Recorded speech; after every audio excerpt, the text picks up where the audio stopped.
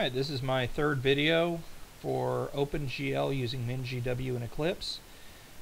And I've recently tried switching over from Cam Studio to Screen Recorder Gold, I believe is what this program's called. Anyway, so we'll see how it works out. Now, I'm going to be kind of rushing forward because I've made this video 3 or 4 times and I just want to get it made, help everybody out, and so moving forward. So when we were last here, we had just created GLFW init and built the program showing that our link and library link and include settings were all correct. I have added the glue header here. Don't think I had that added last time. So I'm going to go ahead and not do, normally you would want to do some verification to make sure that this started up correctly, but I'm not going to do that. Alright, so first thing we're going to do is we're going to actually try and specify which version of OpenGL we want to use with GLFW, and we do this through what's called a window hint. And there are 2 kinds of hints. There are hard hints and there are soft hints. And the difference between the two is a soft hint, if you don't get what you ask for, it will default it.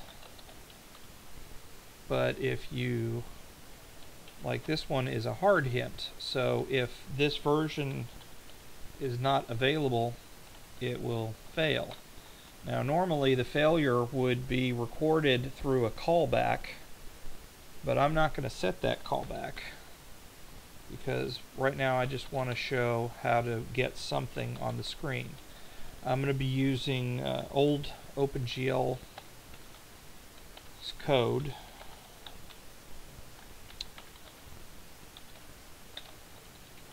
So this is the way we used to do it. So, alright. So now we've requested that we get the 3.1 version of the API, and then we're going to create our window. Now for those of you with a Windows background who know how to make one from scratch, it is an arduous, time-consuming process where you have to create a class, you have to attach a Windows handler callback to that class, then you have to register the class with the system. There are a whole bunch of attributes you can set up for style and such, and it is a real pain. With GLFW, it's all very much simplified, and from what I understand, you can actually run this code across multiple, you can compile this code on multiple operating systems, and it will work the same. So we're going to request a window 640 by 480, give it its caption, and these 2 parameters right here are actually for specifying monitor hardware information. Now we're not interested in that right now. I've done some reading. The documentation is actually pretty cool. I get the impression you can do some neat stuff with that. But I'm going to go ahead and skip forward.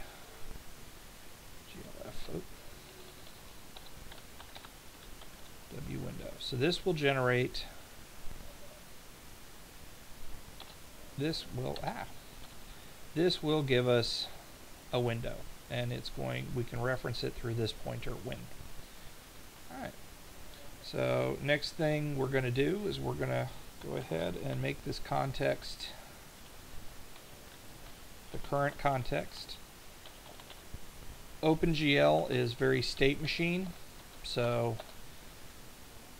by making this context current, everything that we do hereafter will be applied to this, to this context. And this is kind of cool. So like if you were doing multiple monitors or you wanted multiple GL contexts, you would make sure you select whichever one you want to work with at a different time. And so we've made our context current. Now I'm going to go ahead and initialize glue, although since I'm doing old style, OpenGL, Glue is not really going to be useful to us. Now, Glue, I mentioned in one of my previous videos, but I'll go ahead and repeat, is the OpenGL extension Wrangler library, and what it does is it associates a bunch of functions with, it creates pointers from the local functions to the hardware, because the hardware, the different manufacturers have those functions in different places, and if we didn't have something like Glue, we would have to know the exact address of those various functions, which would be a pain. We would have to customize our code for every different manufacturer. So Glue actually simplifies that by giving us a API between us and them. Alright, so moving forward, so we're going to go ahead and start to set up our OpenGL view code. Now, the matrix mode specifies which matrix you want to work with. There are a couple of different matrices, and we're going to be working with the projection matrix, and this is the one that applies the math to our final view. So if we were going to do perspective, we would have to apply it to this matrix. Now we're just going to do orthographic projection, so it's going to be pretty simple. And GL load identity actually just loads the identity matrix, and the identity matrix, for everybody who hasn't taken linear algebra, is the matrix equivalent of 1. So you multiply the identity matrix by a matrix, you'll get the original matrix back. So this is in essence initializing this so it'll have no effect on any matrix. So go ahead and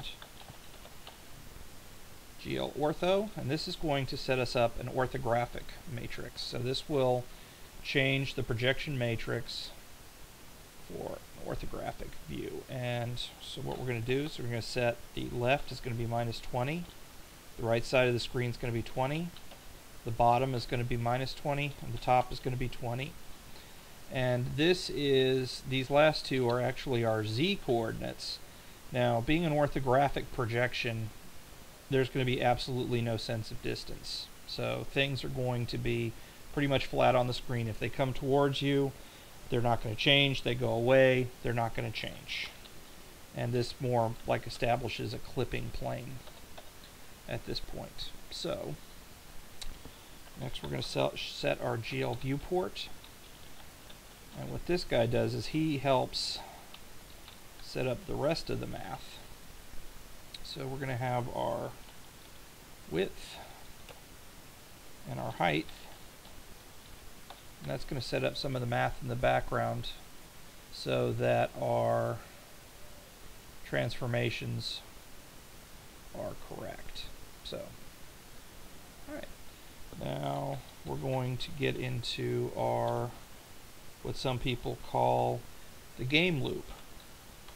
So I recently saw a lecture on the difference between game programming and application programming.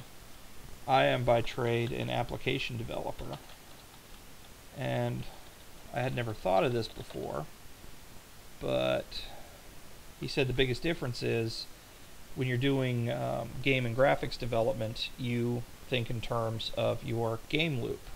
So each iteration of this loop represents a single frame drawn. And I'm going to go ahead and skip ahead here and just say handle our cleanup code. So this is going to destroy the window. Oops. And this is going to clean up GLFW from our program. And this is where we actually start to do our drawing. So since we're going to be actually working with our drawing vertices, we're going to set the GL matrix mode to GL model view. Now, we're not going to be doing any kind of transformation like rotation or movement or anything, so this is really not important, but I felt it was worth mentioning. So again, we're switching our state machine, so our active matrix is the model view matrix. And until I'm getting tired. Alright, so that initializes the model view matrix, so if this matrix is multiplied by anything, it will have no effect on it. Now I'm going to add this just for the sake of it. GLFW, one of the really nice things that it does is it also handles mouse events, keyboard events, and joystick events. And so this will actually call the associated callbacks, so you can have your mouse handler and your keyboard handlers as separate functions to change states or react to those changes. This program, we're just drawing something, so just putting it in there for the sake of it. Alright, so GL clear color will represent the color that the screen will be when everything's been cleaned out.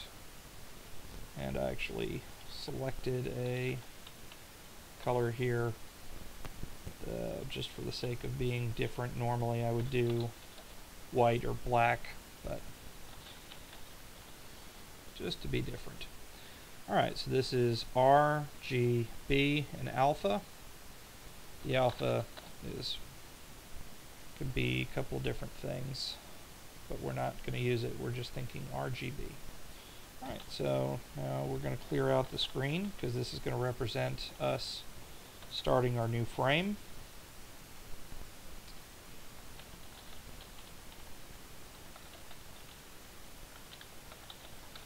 Alright. So this is going to clear our screen and wipe it with the color that we selected right here. Alright, so we're going to start our GL begin. And this, again, is the old style. So this sets the state as we are about to draw something, and the parameter dictates how all the following vertices are going to be handled. So you could put in GL triangles. It'll take it in groups of 3 and tie them together to draw triangles. I'm going to go ahead, there are actually a whole plethora of these, but I'm going to go ahead and do quads, because everybody always does triangles, and I thought maybe I'd just be a little bit different. So, first thing you want to do is select a color here, 3F, and we'll start with red, and don't forget the F, because otherwise you're going to get an implicit conversion from double to float. And that's probably not much of a performance hit, but I think it's just good practice. Alright, so I have these all written down off to the side here, so I can go ahead and just power through it.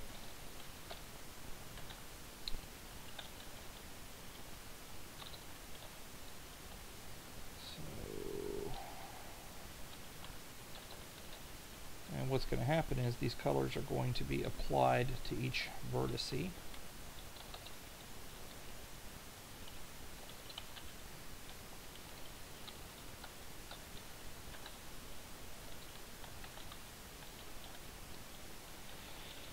Alright.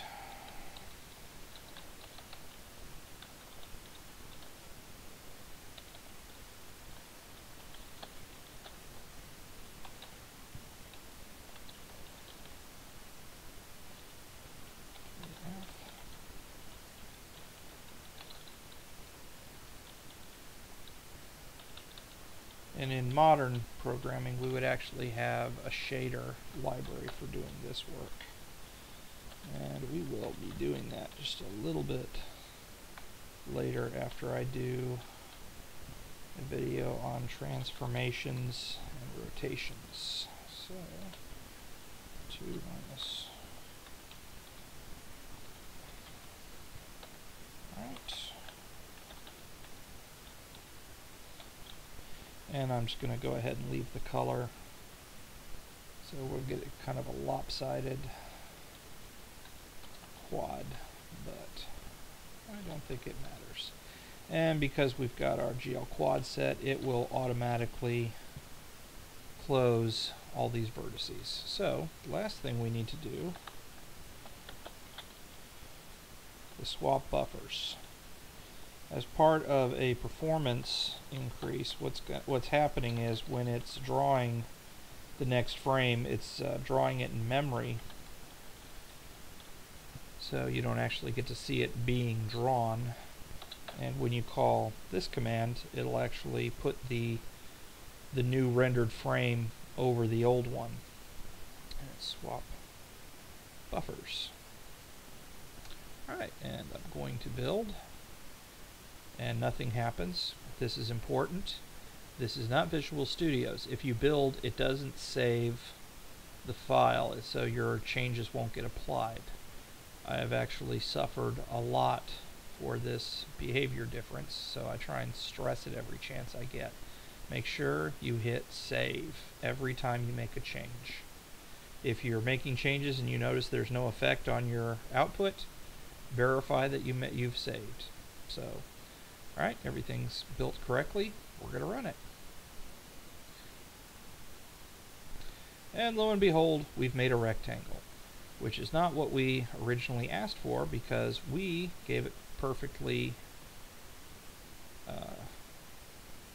symmetrical coordinates. The reason for this is because we have 640 by 480, so there's actually a ratio between the width and the height, but we didn't account for that when we did our orthographic. So this side represents minus 20 in the coordinates, this side is positive 20, the bottom is minus 20, the top is positive 20 with origin in the center. So we can apply a ratio of the width to the height, but just for the sake of illustration, I'm going to go ahead and just make this a square. And I'm going to update the viewport. And I'm going to save it. And I'm going to run it.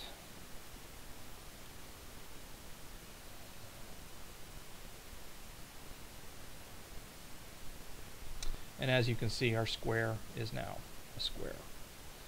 So I'm going to go ahead and leave it here and hope that this new screen capture software did its job. I apologize if I seem a little out of it. This is the 4th time I've tried to make this video and it's grown quite late. So I might remake it at a later time so I sound less insane. But this is the basics. This shows that our setup is good. If we were going to do this for real, we would need to verify that this guy did not return a failure, this guy did not return a failure, put in an error callback to GLFW, but we will do that in the future. But next video, I'm actually going to rotate this guy and try and do a little bit of an explanation on the matrix math, because I think it's kind of important to have a basic understanding of what's going on. Anyway, comments are welcome. Feel free to correct me if I did everything wrong. I am an amateur at OpenGL, just learning. Have a good night.